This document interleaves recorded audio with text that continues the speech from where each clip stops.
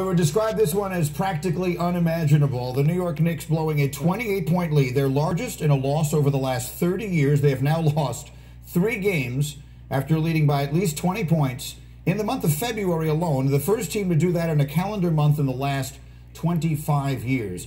And for immediate reaction, we turn our attention to our friend Stephen A. Smith.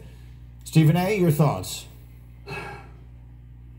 You know, I got a good friend that's a Knicks fan that just sent me a text message. You know what he said to me? What was it? He said he praises the Lord, he tithes, he prays every day, he mentors kids. We as Knicks fans deserve better than this. And he's absolutely right. The New York Knicks are a national disgrace, ladies and gentlemen. They're horrible. Tibbs, we're hearing that the New York Knicks as an organization ain't too fond of him these days. He might be out. I don't give a damn if he was going tonight. Julius Randle, I'm done with him. Leon Rose, I mean, we got inmates in state penitentiaries more visible than this man. He's the president of basketball operations. We can't find this man. They are trash. Horrible. No KD, no Kyrie, no Ben Simmons. And you lose a 28-point lead courtesy of a rookie by the name of Cam Thomas, who's decent, probably good. 16 points in the fourth quarter. The New York Knicks are trash. Spike Lee shouldn't even show up for the rest of the season. Tracy Morgan, don't go. Don't go. Nobody goes. You're horrible. I'm so done with this team. You just stink.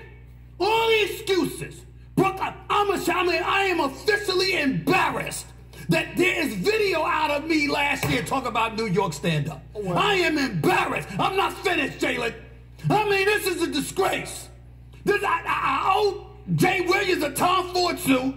I owe Wilbon dinner, whatever restaurant he wants. God knows what pair of sneakers Jalen gonna come up with for me to buy. What the hell you want? I mean, I ain't got a choice. I mean, it's just horrible. Horrible. I'm done. I wish Knicks fans boycott this team. I'm just sick of it. You lose to the Oklahoma City Thunder in double overtime. You giving up 20-point leads like it's going out of style. And then tonight, with KD and Ben Simmons in street clothes. Street clothes. Doing number high-fiving cats.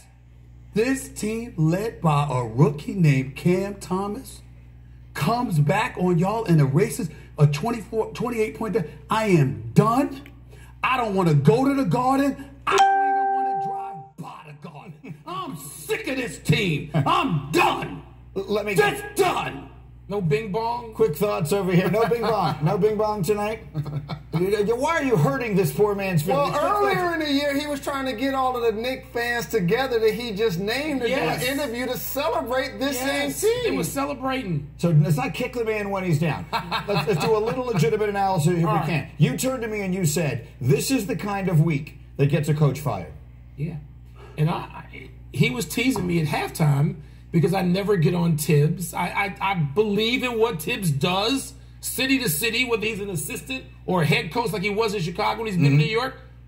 But when you have a week like this, 2 weeks, I sat here and I taunted Stephen A. I wasn't trying to taunt. We had the Lakers on the